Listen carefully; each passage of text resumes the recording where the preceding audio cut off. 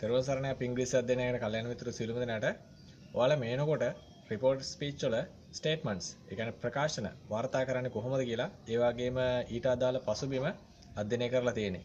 අද අපි අධ්‍යයනය කරන්නේ questions ඒ කියන්නේ ප්‍රශ්න වාර්තා කරන්නේ කොහොමද කියලා. ගිහලා බලමු කොහොමද රිපෝට් ස්පීච් වල ප්‍රශ්න වාර්තා කරන්නේ කියලා.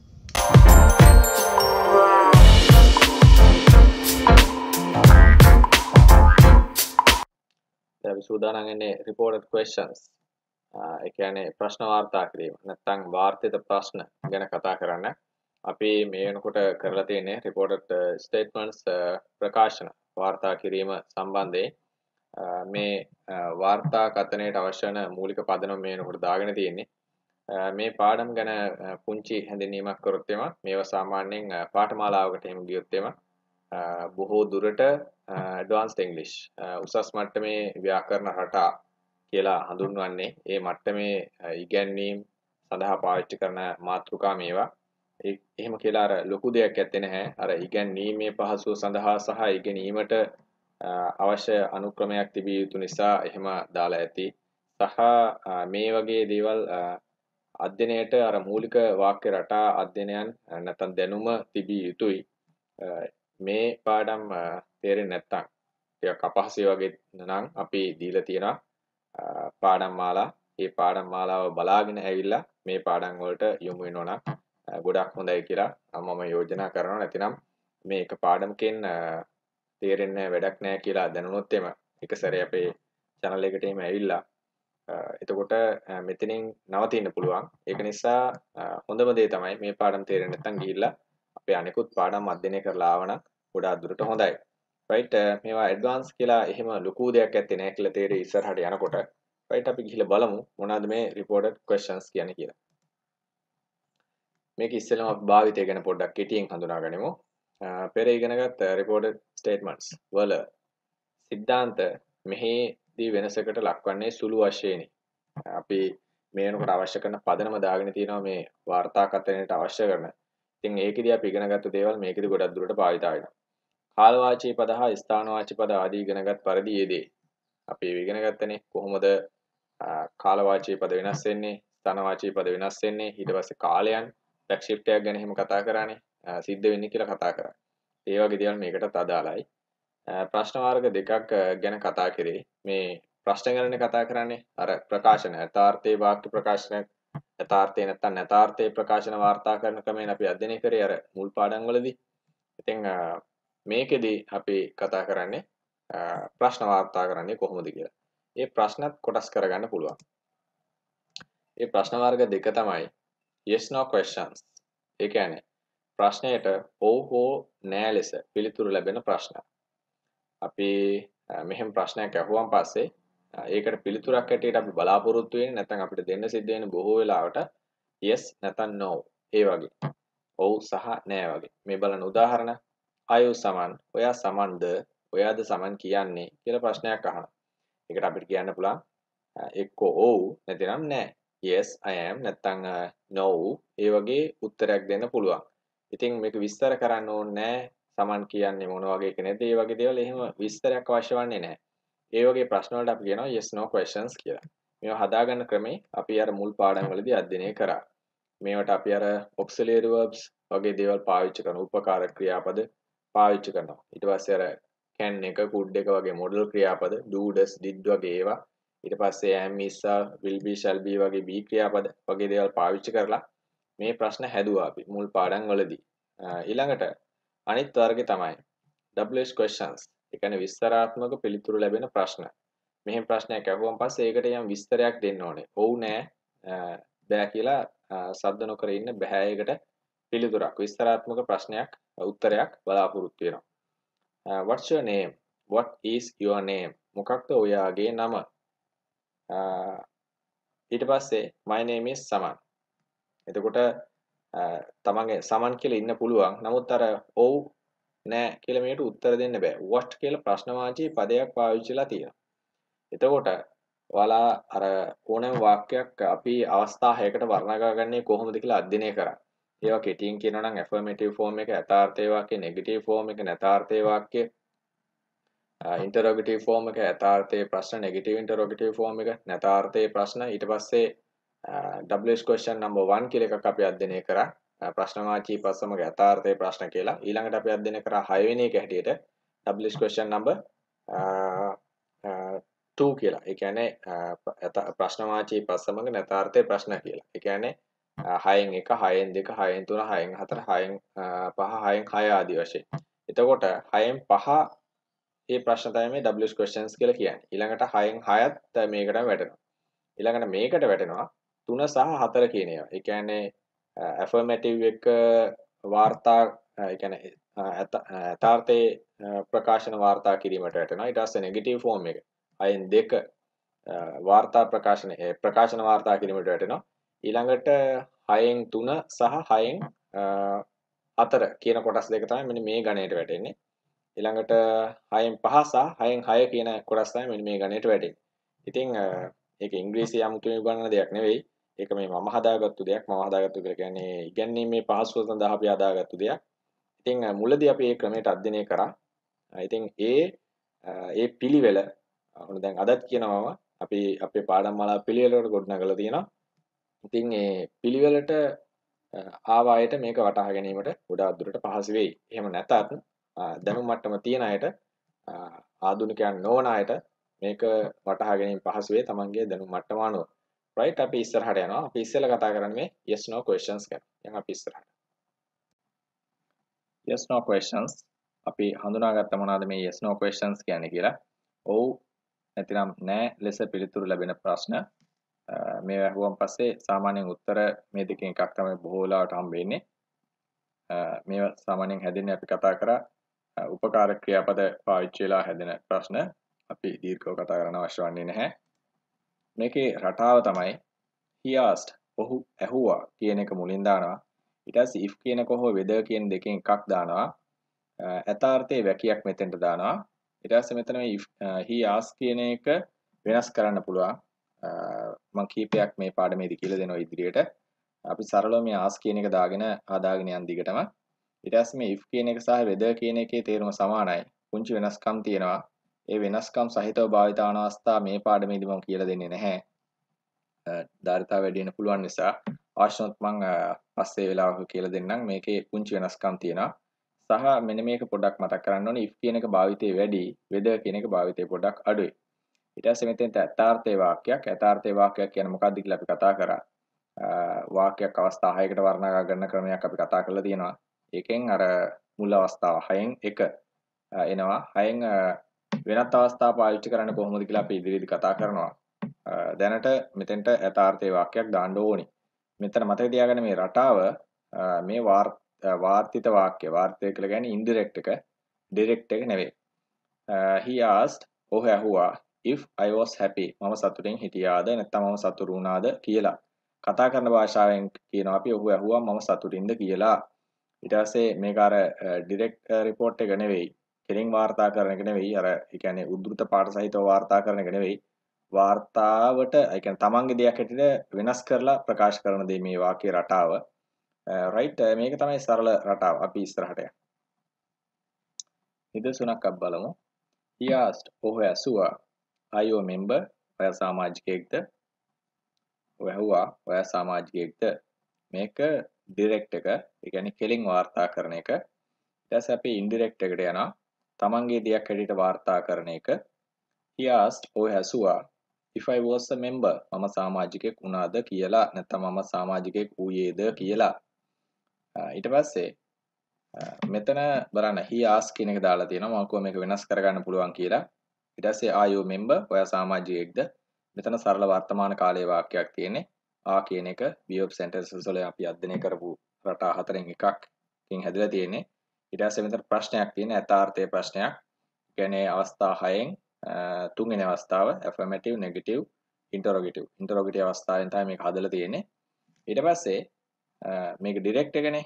ඊට පස්සේ මේක indirect එක.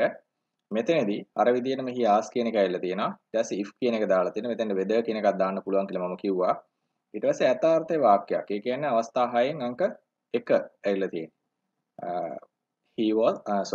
I was a member මම සමාජිකයෙක් වුණා. ඊට පස්සේ මේකෙන් තමයි එහෙම වුණාද කියලා අහන්නේ. ඊට පස්සේ මේක වෙනසකට ලක් වෙලා තියෙන්නේ. මෙතන simple present tense තිබ්බ එක මෙතන simple past tense වෙලා තියෙනවා. අර back shift එක මෙතන තියෙනවා. කාලය පස්සට යාමක් මෙතන තියෙනවා. ඊට පස්සේ යථාර්ථයේ ප්‍රශ්න, ඒ කියන්නේ not එක නැතුව අහන ප්‍රශ්න මෙතන යථාර්ථයේ වාක්‍යයක් බවට මෙතනටපත් වෙලා තියෙනවා. මේ දෙක තමයි මෙතන ලොකු වෙනසකට ලක් වෙලා තියෙන්නේ. ඊට පස්සේ මේ question marks ඇත්තේ නැහැ. ඊට පස්සේ උද්දෘත පාඨ වගේ දේවල් ඇත්තේ නැහැ. ඊට පස්සේ තවත් දෙයක් කියන්න ඕනේ. අර මට තේරිච්ච දෙයක් අර පමණක් අයට ගැටලුවක් වෙලා තිබ්බ. දැන් මෙන්න මේක අත්‍යවශ්‍යම නැහැ. මෙතන අපි ඩිරෙක්ට් වාර්තා කරන එක මේ වාර්තා මේ කොටස් දෙකම වාර්තා මේක කෙලින්ම වාර්තා කරන එක මේක තමන්ගේ දෙයක් හැටියට වාර්තා කරන එක ඉන්ඩිරෙක්ට් කියලා අපි කියනවා. ඉතින් මෙන්න මෙහෙම එකක් හදාගන්න මෙහෙම දෙයක් අපි කියන්න මෙහෙම දෙයක් අපි කොහේ හරි ලියන්න අපිට මේ කෙලින්ම වාක්‍ය අවශ්‍ය වන්නේ නැහැ. ඒක මෙන්න මේ කොටස නැතුවත් කොහෙන් හරි ඔයා දකින්න පුළුවන් අහන්න පුළුවන් මොකක් හරි දෙයක් ඒක කොහේ හරි ලිඛිතව ඔයාට හම්බ වෙන්න අවශ්‍ය වන්නේ නැහැ. ඊට පස්සේ කවුරු හරි ඒක කියන්නම අවශ්‍ය වන්නේ නැහැ. ඒක තමන්ගේ දෙයක් හැටියට මෙතන මෙන්න මේක කියන්න පුළුවන්කම තියෙනවා. ඉතින් මෙන්න මේක අත්‍යවශ්‍ය දෙයක් නෙවෙයි. ඔයාට කිව්වොත් එහම මෙන්න මේ වාක්‍ය දීලා මේ කියන්නේ මේ ඩිරෙක්ට් වාක්‍ය දීලා මේක ඉන්ඩිරෙක්ට් ලියන්න report ඒ වාර්තා කරන්න කියලා. කිව්වොත් මෙන්න මේක හදන්නයි තියෙන්නේ. එහෙම නැතිනම් කොහේ හරි සිද්ධ වෙච්ච දෙයක් නැත්නම් කවුරු හරි අහපු දෙයක් Tamanට වාර්තා කරන්න අවශ්‍ය නම් මෙන්න මේකෙන් කියන්නයි තියෙන්නේ. ඒක නිසා හිතන්න එපා මේක දැන් මේ කාලය අරගෙන විස්තර කරනවා ඊට පස්සේ මේකේ ස්පේස් එක අරගෙන අපි මේ වාක්‍ය අරගෙන ඔයාලට විස්තර කරගෙන යන්නේ කියන්නේ මේ කොටස් දාගෙන විස්තර කරගෙන යන්නේ මේක වඩා පැහැදිලි කර ගැනීම සඳහා. මේක ඉලක්කය තමයි මෙන්න මේ වගේ දේවල් මෙන්න මේක හදාගන්න. ඒ කියන්නේ ඉන්ඩිරෙක්ට් එක හදාගන්නේ කොහොමද කියලා කතා කරන්නේ. ඒකට උපකාරයක් හැටියට තමයි මෙන්න මේ ඩිරෙක්ට් එක. මේ උද්දෘත පාද සහිතව මේ වාක්‍ය අරගෙන තියෙන්නේ. ඒකෙදි මට ඔයාලට කියලා දෙන්න පුළුවන්කම තියෙනවා. are you member කියන වාක්‍ය පමණක් අරගෙන. he ask කියන එක මෙතනට අවශ්‍ය නැහැ. මට මෙන්න මේක අරගෙන ඒක වාර්තා කරන්නේ මෙහෙමයි කියලාත් මෙතන කියලා දෙන්න පුළුවන්කම තියෙනවා. රයිට් මම හිතනවා පැහැදිලි කියලා. මෙන්න මේ වගේ වාක්‍යයක් මෙතන පාවිච්චි වෙන්නේ ඇයි? ඊට පස්සේ මේ වගේ වාක්‍යයක් Tamanට හදා ගන්න පුළුවන් අවස්ථා මොනවද කියන එක පැහැදිලි. මතක තියාගන්න මෙන්න මේ වගේ එකක් Tamanට අත්‍යවශ්‍ය නැහැ. කොහේ හරි අම්මා කියපු දෙයක් අපි ගිහිල්ලා කියනවා. ඊට පස්සේ Tamanට කොහේ හරි ඇහිච්ච දෙයක් නැත්නම් Tamanගෙන් කවුරු හරි අහපු දෙයක් අපි ගිහිල්ලා කොහේ හරි කියනවා. ඊට පස්සේ විභාගයේදී මෙන්න මේ වගේ දීපු වාක්‍යයක් අපි වාර්තා කරනවා. අපි කොහේ හරි ලියනවා. එතකොට මෙන්න මේක හදාගන්න. ඉතින් මෙන්න මේක හදාගන්න ක්‍රමය තමයි අපි මේ පාඩම් වලදී කතා කරන්නේ. ඉතින් මෙන්න මේකත් හැදෙන්නේ කොහොමද කියලා අර මුල් පාඩම් වලදී කතා කරා. ඉතින් ඒකෙදි ලොකු අවධානයක් මේකට යොමු කරන්නේ මෙන්න මේක තමයි අපිට පොඩ්ඩක් අමාරු. අමාරු කියලා කියන්නේ මෙන්න මේකට එනකොට මේ කාල වෙනස් වෙන්නේ කොහොමද? ස්ථානවාචී පද වෙනස් වෙන්නේ කොහොමද? ඊට පස්සේ කාලවාචී පද වෙනස් වෙන්නේ කොහොමද කියන කාරණා තමයි අපි මේ අධ්‍යයනය කරන්නේ අවධානය යොමු කරන්නේ. මේක තරම් අපහසු දෙයක් නෙවෙයි. මේක හදාගන්න අමුතු ඒව ගන්නන අවශ්‍යයි කියලා මම හිතන්නේ නැහැ. මොකද කොහොමත් මේ වගේ වාක්‍ය අපි හදාගන්න දන්න නිසා. right මම හිතනවා ඒක දැනගත යුතු කාරණයක් කියලා. අර පළවෙනි පාඩමේදී මතක් කර දී යුතු කාරණයක් ඒක. ඒක මම හිතනවා පැහැදිලි කරගත්තා කියලා දැන්. ඉදිරියට තව අපි පාඩම් කරනවා. ඒකෙදිත් ඒ කාරණේ මතක තියාගන්න. මේක අත්‍යවශ්‍ය කාරණයක් නෙවෙයි. right අපි යන් ඉස්සරහට. ඊට පස්සේ මේකට පාවිච්චි කරන්න පුළුවන් තවත් ක්‍රියා. ඒ කියන්නේ මෙන්න මෙතෙන්ට.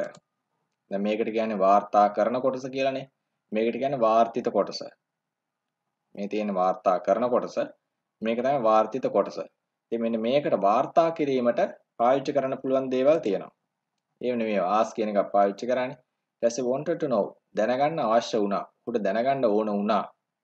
ඊට පස්සේ inquired විමසුවා, සෝදිස කරා, විපරම් කරා වගේ දෙයක්. ඒත් ඇහුවා කියන එකම තමයි ඉතින්. ඊට පස්සේ wondered කියලා කියන එකක් දැනගන්න අවශ්‍ය වුණා, දැනගන්න කැමැත්තෙන් පසු වුණා. ඒ task කියන එකම තමයි. මේ වගේ තවත් දේවල් කියන්න පුළුවන්. මේක හදන්න පුළුවන් තවත් ක්‍රම තියෙනවා. නැත්තම් මේකට මේ ප්‍රශ්න අහන විදියට නැතිව තවත් ක්‍රම හදන්න පුළුවන් ක්‍රම තියෙනවා. ඒම වෙන පාඩමකදී ඔයාලට කියලා දෙන්නම් එකතුවක් ඇටියට. සරලව මේ ask කියන එක පාවිච්චි කරලා නැත්නම් මෙන්න මේ එකක් පාවිච්චි කරලා කොහොමද අපි දෙයක් වාර්තා කරන්නයි කියලා අපි අධ්‍යයනය කරමු. යන් ඉස්සරහට. ඊළඟට අපි ඉස්සරහට යන්නේ ඉස්සර මේ හෝ කියන එක පාවිච්චි කරන්න පුළුවන් නිකාරු විකල්ප අදහස් සඳහා. හෝ නැතිනම් දෙකෙන් එකක් මොකක් හරි විකල්පයක් තේරීම සඳහා choice එකක් සඳහා මේක ඕ කියන එක පාවිච්චි කරන්න පුළුවන්. right ඊට පස්සේ බලන්න උදාහරණ තියෙනවා. she asked ඇය ඇහුවා do you want tea or coffee? ඔයාට ඕනේ තේද කෝපිද කියලා. මේ දෙකෙන් කොයි එකද කියලා. මෙතන තේරීමක් තියෙනවා. මේ දෙකෙන් මොකක්ද කියලා. එතකොට ඒක ඒ විදිහට ගන්න පුළුවන්. She asked whether I wanted tea or coffee. ඇහුවා මට ඕනේ තේද කෝපිද කියලා. එතකොට ඒක වෙනසක් වෙලා නැහැ. මෙතන අර whether කියන එක පාවිච්චි කරලා තියෙනවා. මෙතන if කියන එකක් දාන්න පුළුවන්. ඊට පස්සේ ask කියන එක තියෙනවා. ඊට පස්සේ I wanted කියලා මේක යථාර්ථයේ වාක්‍යයක් තියෙනවා. මෙතන අර තිබ්බ ප්‍රශ්නේ යථාර්ථ එකක් බවට පත් වෙලා තියෙනවා. මෙතන තියෙන වර්තමාන කාලයේ ප්‍රශ්නයක් ඇටියට යථාර්ථයේ ප්‍රශ්නයක්. මෙතන අතීත කාලයේ යථාර්ථයේ ප්‍රකාශනයක් ඇටියට මේක කාලයේ පසුපසට ගිහිල්ලා වාක්‍ය යථාර්ථයේ වාක්‍යයක් බවට පත් වෙලා තියෙනවා. 6න් 1 බවට පත් වෙලා තියෙනවා. මෙතන තියෙන 6න් 3 affirmative negative interrogative කියලා අපි අධ්‍යයනය කරේ. interrogative ප්‍රශ්නයක් මෙතන තියෙන්නේ. මෙතන තියෙන්නේ යථාර්ථයේ වාක්‍යය කියන 6න් 1. මෙතන තියෙන 6න් 3, මෙතන තියෙන 6න් 1. right ඊට පස්සේ මෙතන මේ අර O කියන එක තමයි වෙනසකට ලක් වෙලා තියෙන්නේ. දෙකෙන් කොයිකද කියලා. එහෙම මේකද කියලා. මේ O කියන එකත් පාවිච්චි කරන්න පුළුවන්. නමුත් මේ වගේ උදාහරණ මම ඉදිරියට ගන්න නැහැ. ඒවත් කරන්න පුළුවන්. ඒකත් පොඩ්ඩක් මතක තියාගන්න. ඊළඟට තව උදාහරණ අපි ගන්නවා. දැන් අපි කතා කරපු දේ සම්බන්ධයෙන්. He asked me, ඔහු ඇහුවා මගෙන්, do you want to leave now? ඔහු ඇහුවා මගෙන්, ඔයාට යන්න ඕනේද දැන්? එතකොට මේක direct එක. ඊට පස්සේ මේක indirect එක. He asked me if I wanted to leave then. ඔහු ඇහුවා මගෙන් මට යන්න ඕනි වුණාද කියලා ඒ විට. එතන මේ now කියන එක දෙන්න වෙලා තියෙනවා. අපි මේක මෙහෙ වෙන්නේ කොහොමද කියලා කතා කරා. මෙතන තියෙන්නේ යථාර්ථයේ ප්‍රශ්නයක් simple present tense වලින්. මෙතන තියෙන යථාර්ථයේ ප්‍රකාශනයක් affirmative එකක් 6න් 1. මෙතන 6න් 3 තියෙන්නේ. ඊට පස්සේ මෙතන if කියන එක තියෙනවා. මෙතන වර්තමාන කාලයක simple past tense සරල අතීතයට වෙලා ගිහිල්ලා තියෙනවා. Nitu asked me, Nitu මගෙන් ඇහුවා, has Dinu arrived? Nitu ඇහුවා මගෙන්, දිනු ඇවිල්ලාද? ඇවිල්ලා තියෙනවද? මේ වෙනකොට ඇවිල්ලාද? present perfect tense තියෙන්නේ. Nisu asked me if Dinu had arrived. Nitu ඇහුවා මගෙන් දිනු ඇවිල්ලා තිබ්බද කියලා. එතකොට මෙතන simple present perfect තියෙන එක past perfect වෙලා තියෙනවා. එතකොට මෙතන 6න් 3 තියෙන එක මෙතන 6න් 1 වෙලා තියෙනවා. මෙතන if කියන එක පාවිච්චි කරලා තියෙනවා. if එක යනකොට whether කියන එකත් පාවිච්චි කරන්න පුළුවන්. right මම හිතන පැහැදිලි කියලා. She asked me මගෙන් ඇහුවා I walk in here? ඇහුවා මගෙන් ඔයා මෙහි වැඩ කරමින් ඉන්නවද? ඇහුවා ඔයා මෙතනද වැඩ කරමින් ඉන්නේ? ඔයා මෙතන වැඩ කරමින් ඉන්නේ වගේ අදහස් තුනක් වගේම ගන්න පුළුවන් මේ වාක්‍යයට. සිංහලෙන් ගත්තාන් පස්සේ I walk in here. ඔයා මෙතන වැඩ කර ඉන්නවාද? ඔයා වැඩ කරමින්ද ඉන්නේ මෙතන? ඔයා මෙතනද වැඩ කර ඉන්නේ වගේ අදහස් කීපයක් අහන්න පුළුවන්. ඊට පස්සේ මේක අපි වාර්තා කරනවා මෙන්න මේ විදිහට. She asked me if I was working here. ඇහුවා මගෙන් මම මෙහි වැඩ කරමින් උන්නද කියලා. මෙතන present continuous tense එක මෙතන past continuous tense වලට වැටලා තියෙනවා. ඊට පස්සේ if එක ඇවිල්ලා තියෙනවා. ඊට පස්සේ මෙතන 6න් 3 තියෙන එක 6න් 1 බවට පත් වෙලා තියෙනවා. ඊට පස්සේ here කියන එක මෙතන වෙනසකට ලක් වෙලා නැහැ. හේතුව තමයි අපි මේ කතා කරා අපේ statements වලදී. here කියන එක ඒ ස්ථානයේ අදාළ ස්ථානයේ ඉඳලම කතා කරනවා නම් අපිට here කියන එක දාන්න පුළුවන්. වෙනත් ස්ථානයකදී නම් දෙයා කියලා මේ වගේ ස්ථානවාචී පද වෙනස් වෙනවා කියලා අපි කිව්වා. ඊට පස්සේ students ask සිසුන් ඇසුවා must we do this? අපි මේක කළ යුතුමද? අපිට මේක කරන්න සිද්ධ වෙනවද? වගේ දෙයක්. මොඩල් එකක් ඇතුළත අපි මේක අධ්‍යයනය කරා. Students ask if they must නැත්නම් had to do that. සිසුන් ඇසුවා ඔවුන් ඒක කළ යුතුමද කියා. ඔවුන්ට ඒක කරන්න සිද්ධ වෙනවද කියා. ඊට පස්සේ මේ must කියන එක ආපස්සට යන්නේ නැහැ කියලා අපි කතා කරා. ඒ වෙනුවට මේ had කියන එකක් දාන්න පුළුවන් කියලා මම කියලා දුන්නා මට මතක හැටියට. ඊට පස්සේ කරන්න සිද්ධ වෙන දෙයක් නේ කළ යුතුම දෙයක් සඳහානේ අපි මේක must කියන එක පාවිච්චි කරන්නේ. එතකොට ඒකට මේ report මේක මේ වාර්තා කතනයේදී බොහෝ දුරට මේ had කියන එකත් පාවිච්චි කරන්න පුළුවන්. මොකක් හරි කරන්න සිද්ධ වුණා වෙන විකල්පයක් නැහැ. ඒක කරන්න සිද්ධ වුණා වගේ අදහසකට had කියන එකත් පාවිච්චි කරන්න පුළුවන්. have to has to කියන එකේ අතීතය හැටියට මේක හදන්නේ. ඊළඟට this කියන එක එනකොට that කියන එක ඇවිල්ලා තියෙනවා. මේ විදිහට තවත් උදාහරණයක්. මෙතන කාරණා කීපයක්ම අපි ඉගෙන ගත්තා. යන් ඉස්සරහට. He asked me ඔහු මගෙන් ඇහුවා did you do homework yesterday? ඔයා ඊයේ ගෙදර වැඩ කරාද? ඊට පස්සේ ඒක අපිට ඕන හැටියට වාර්තා කරනවා. අපේ දෙයක් හැටියට කියනවා. He wanted to know ඔහුට අවශ්‍ය වුණ දැනගන්න if I had done homework the previous day. ඔහුට ඕනවා දැනගන්න මම එදා ගෙදර වැඩ කරාද කියලා. දැන් එදා කියන එක the previous day කියන එකට පහුවෙනිදා කියන වගේ අදහසක් එන්න ඕනේ. ඒක ගැටලුවක් ඇත්තේ නැහැ සිංහලෙන්. ඊට පස්සේ yesterday කියන එකට දාන්න පුළුවන් පද කීපයක් මම කියලා දුන්නා අර statements වලදී. ඒ පාඩමේදී කියලා දුන්නා. ඊට පස්සේ මෙතන simple past tense තියෙන එක يعني active voice වල කාල 12න් අංක 2 තියෙන එක active voice වල කාල 12න් අංක 8ට වැටලා තියෙන. ඒ කියන්නේ past perfect tense වලට වැටලා තියෙනවා. ඊට පස්සේ අවස්ථා 6න් 3 තියෙන එක අවස්ථා 6න් එකට වැටලා තියෙනවා. ඊට පස්සේ she asked me අය මගෙන් ඇහුවා have you ever been to Thailand? ඔයා කවදා හරි තායිලන්තෙට ගිහින් තියෙනවද? She wanted to know එයාට දැනගන්න අවශ්‍ය වුණා if I had ever been to Thailand. කවදා හරි මම තායිලන්තෙට ගිහිල්ලා තිබ්බද කියලා. ඊට පස්සේ මෙතනත් එහෙමයි present perfect තියෙන එක past perfect වෙලා තියෙනවා. past tense තියෙන එක past perfect present perfect තියෙන එක past perfect. ඊට පස්සේ ඒව ගැන අපි කතා කරා. ඊට පස්සේ ස්ථානයේ වෙනසක් නැත්තේ නැහැ. මේ වගේ ස්ථාන වෙනස් කරන්න අවශ්‍ය වන්නේ නැහැ. ඊට පස්සේ මේ wanted to know කියන එක තමයි පොඩි වෙනසකට තියෙන්නේ. right මේ වගේ වැඩිදුර කතා කරන්න අවශ්‍ය වන්නේ නැහැ. අපි කතා කරේ මේ වගේ උදාහරණ කීපයක් වැඩියෙන් අරගෙන මේ දැනුම පොඩ්ඩක් තහවුරු කරන්න අවශ්‍ය වෙන නිසා සහ උදාහරණ ටිකක් වැඩි වෙනකොට පොඩ්ඩක් අවබෝධය පොඩ්ඩක් වැඩි වෙන නිසා right අපි ඉස්සරහට යමු. ඊළඟට නෙගටිව් ෆෝම් එකක් තිබ්බොත් එමේ. ඒ කියන්නේ නෙගටිව් ෆෝම් එක කියලා කියන්නේ 6න් 4 තිබ්බොත් එම. අපි මේ වෙනකන් අධ්‍යයනය කරේ 6න් 1 වගේ එකක් වාර්තා කරන එකනේ. අය එකකට වගේ වැටෙන හැටනේ. ඒ කියන්නේ 6න් 3 තිබ්බොත් එම. දැන් මේ 6න් 4 ගැන කතා කරන්නේ. ඒ කියන්නේ අපි නම් හැටියට කිව්වේ affirmative එක 6න් 1, negative එක 6න් 2, ඊට පස්සේ interrogative එක 6න් 3, interrogative එක තමයි මේ දක්වා කතා කරේ. ඊට පස්සේ negative interrogative එක තමයි මෙතන මේ 6න් 4 කියලා කියන්නේ. negative interrogative එක තිබ්බොත් එimhe කොහොමද කරන්නේ කියලා මෙතන අහන්නේ. ඊට පස්සේ මෙතන මේ negative form එක මම හිතනවා ඒ නම ඊවිදිනව දැක්ම නම් හොඳයි කියලා. මේක අවබෝධයේ පහසුව සාම මේකට මෙහෙම දාලා තියෙන්නේ. right okay ඊට පස්සේ he asked me ඔහු ඇහුවා මගෙන් don't you eat ඔයා කන්නේ නැද්ද? ඊට පස්සේ අපි ඉස්සෙල්ලා මේ දක්වා ඉගෙන ගත්තේ do you eat ඔයා කනවද කියලානේ. මෙතන අහන don't you eat ඔයා කන්නේ නැද්ද? මෙතන negative එකක් තියෙනවා. ඊට පස්සේ මේ negative එක කියලා කියන්නේ මෙතන යථාර්ථයේ නැතාර්ථයේ ප්‍රශ්න.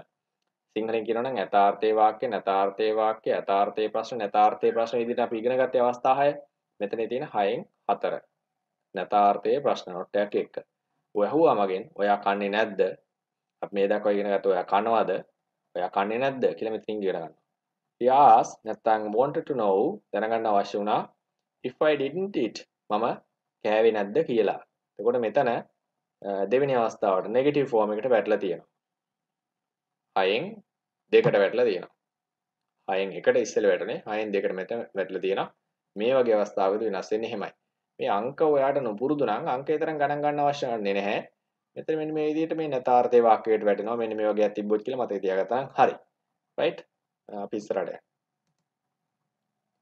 WH questions අපි මේ දක්වා ඉගෙන ගත්තේ ඔව් නෑ ලෙස පිළිතුරු ලැබෙන ප්‍රශ්න. අපි මෙතන කතා කරන්නේ විස්තරාත්මක පිළිතුරු ලැබෙන ප්‍රශ්න. ප්‍රශ්න වාචී පද සමග යථාර්ථයේ ප්‍රශ්න නැතාර්ථයේ ප්‍රශ්න වගේ අවස්ථා 6න් අංක 5 සහ අංක 6ට අදාළ දේවල් වාර්තා කරන්න කොහොමද කියලා කතා කරන්නේ මෙතන. රටාව ගත්තොත් මෙන්න මෙහෙමයි. he asked ඔහු ඇහුවා ප්‍රශ්නවාචී පදයක් මෙතෙන් දානවා. අපි ඉස්සෙල්ලා නම් දැන් මේ if එක නැත්තම් weather කියන එකනේ. මෙතෙන් දැන් ප්‍රශ්නවාචී පදයක්. මොකද පිළිතුරු අවශ්‍ය කරන ඒ කියන්නේ විස්තරාත්මක පිළිතුරු අපේක්ෂා කරන ප්‍රශ්න නිසා. ඊට පස්සේ මෙතෙන්ට එන්නේ යථාර්ථයේ වැකියක්. he asked ඔහු ඇහුවා what මොකක්ද නැත්තම් මොනවද I wanted මට අවශ්‍ය වුණේ කියලා. ඔහු ඇහුවා මට ඕනේ වුණේ මොනවද කියලා. ඊට පස්සේ මෙතන දැන් මේක අපි ඉස්සරහට කතා කරන යථාර්ථයේ වාක්‍යයක් යනකොට නැතාර්ථයේ වාක්‍යයක් වගේ වෙනස් වෙනවා. පොඩි වෙනසකට ලක් වෙනවා. ඒක ඉතින්දි කියලා දෙන්න. මූලික ටික අපි අධ්‍යයනය කරගන්න යන්නේ මේ යථාර්ථයේ වාක්‍යයක් වැටෙන ක්‍රමය. ඒක ගැටලුවක් නැත්තේ නැහැ. මෙතෙන්ට වැටෙන වාක්‍ය සම්බන්ධයෙන් ලොකු ප්‍රශ්නයක් නැත්තේ නැහැ. මේ ප්‍රශ්නවාචී පදයේ වෙනස් වෙන එක තමයි මෙතන මේ දක්වා ඉගෙනගත්තු දේවල් වලට වඩා පොඩි වෙනසක් ඇටියට අපි අධ්‍යයනය කරන්නේ. right අපි යන් ඉස්සරහට. නිදසුන් තියනවා. he asked me ඔහු ඇහුවා මගෙන් where do you live කොහෙද ඔයා ජීවත් වෙන්නේ? මේක ඩිරෙක්ට් එක. ඊට පස්සේ මේක අපි ඉන්ඩිරෙක්ට් එකක් ඇටියට වාර්තා කරනවා. he asked me ඔහු ඇහුවා මගෙන් where I lived මම කොහෙද ජීවත් වුනේ කියලා. එතකොට මෙතන මේ WH question එකක් තියෙන්නේ. මේක අපි වාක්‍ය වර්ණ ගන්න අවස්ථා 6කට ඉගෙන ගත්තා. ඒ අවස්ථා 6න් අංක 5 ප්‍රශ්නයක්. WH questions වල අංක 1 number 1 කියන්නේ ඒක නැවතත් මම විස්තර කරනවා නම් යථාර්ථයේ වාක්‍ය නැතාර්ථයේ වාක්‍ය යථාර්ථයේ ප්‍රශ්න නැතාර්ථයේ ප්‍රශ්න ප්‍රශ්නවාචී පද සමග යථාර්ථයේ ප්‍රශ්න කියන එක. ඒ කියන්නේ 6න් 5. ඊට පස්සේ 6න් 6 කියලා කියන්නේ ප්‍රශ්නවාචී පද සමග නැතාර්ථය. ඒ කියන්නේ මේකට not එකක් සමග. ඒක අපි ඉස්සරහට අධ්‍යයනය කරමු. ඊට පස්සේ ඒක වාර්තා කරනකොට ඒකත් අර විදියමයි වෙනසක් නැහැ. if එක හෝ whether කියන එක වෙනුවට ප්‍රශ්නවාචී පදයක් මෙතෙන්ට එකතු වෙනවා. සහ අර විදියටම මෙතන යථාර්ථයේ වාක්‍යයක් විදියට මේක තියෙනවා. මෙන්න මේ වාර්තා කරන එක. කියන්නේ 6න් අංක 1 විදියට මෙතන තියෙනවා. දැන් මෙතන තියෙන්නේ simple present tense එක. ඒක අර back shift එක මෙතන සිද්ධ වෙලා තියෙන්නේ simple past tense එක විදියටම අපි මේ දක්වා ඉගෙන ගත්තු රීතීන් මෙතන පාවිච්චි කරලා තියෙන මේ විදියටම වෙනසක් නැහැ. වෙනසකට දක්වන්නේ අර මෙන්න මේ ප්‍රශ්නවාචී පදයයි. ඒකට අපි ඉස්සරහට යමු.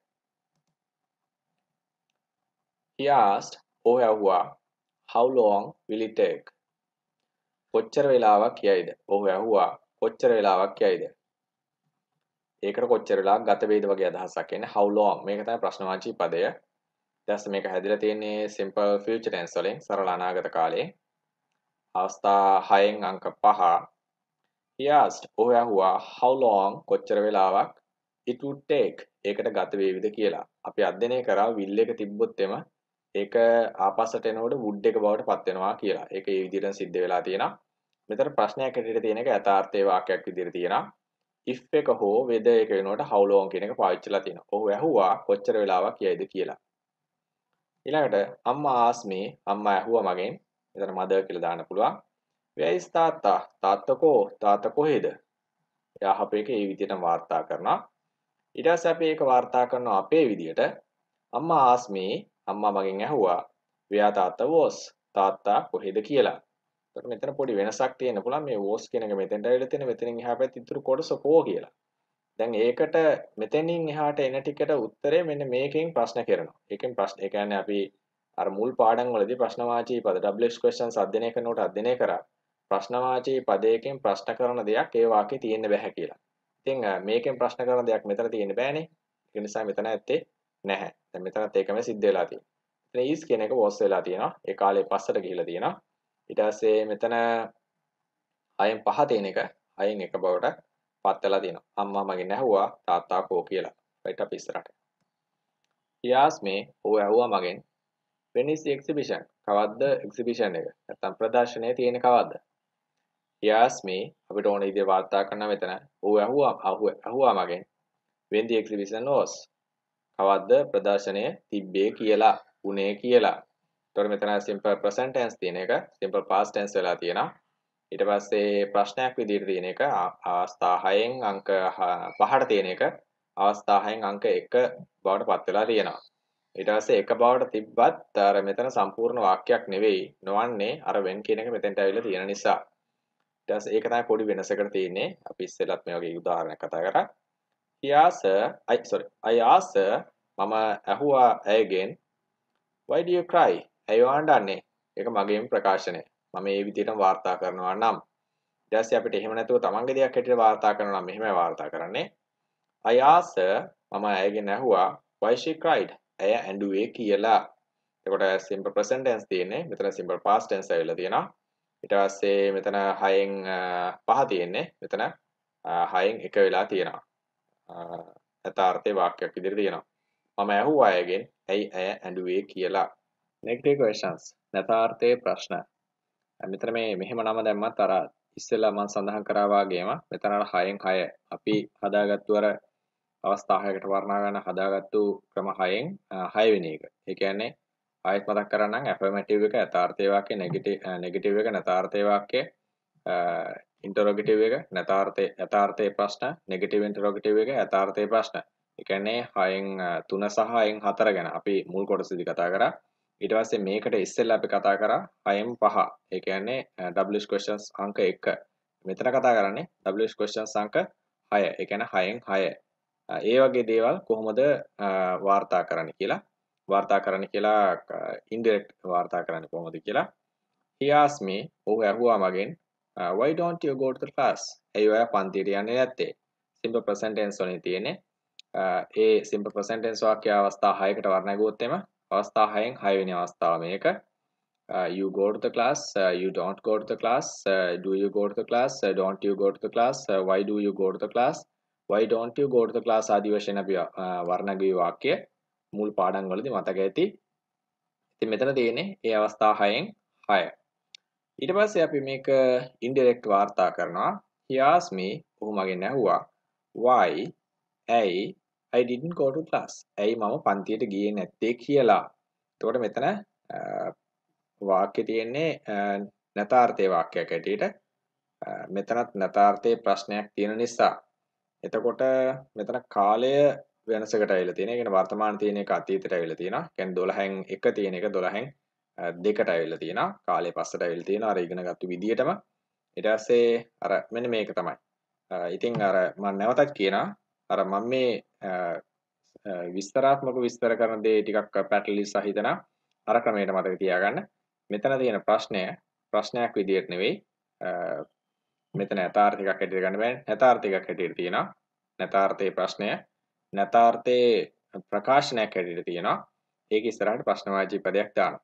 ඇත්තටම කියනවා නම් මෙතන මේ ප්‍රශ්නවාචී පද නෙවෙයි මේවට කියන්නේ conjunctions කියලා සම්බන්ධක පද. ඔය if කියන එක, whether කියන එක, ඊට පස්සේ why කියන ඒවාට වගේ මෙතන දැන් අපි පාවිච්චි කරපු ප්‍රශ්නවාචී පද ප්‍රශ්නවාචී පද හැටියට හැඳින්වුවට මේක සම්බන්ධක පද හැටියට මේ වාක්‍ය වල යෙදিলা තියෙන්නේ. ඒක මෙතන පාවිච්චි කරනවා.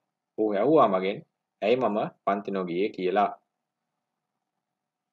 පාඩම අවසන් ඔයාලට මෙන්න මේ ටිකට උත්තර ලියන්න පුළුවන්.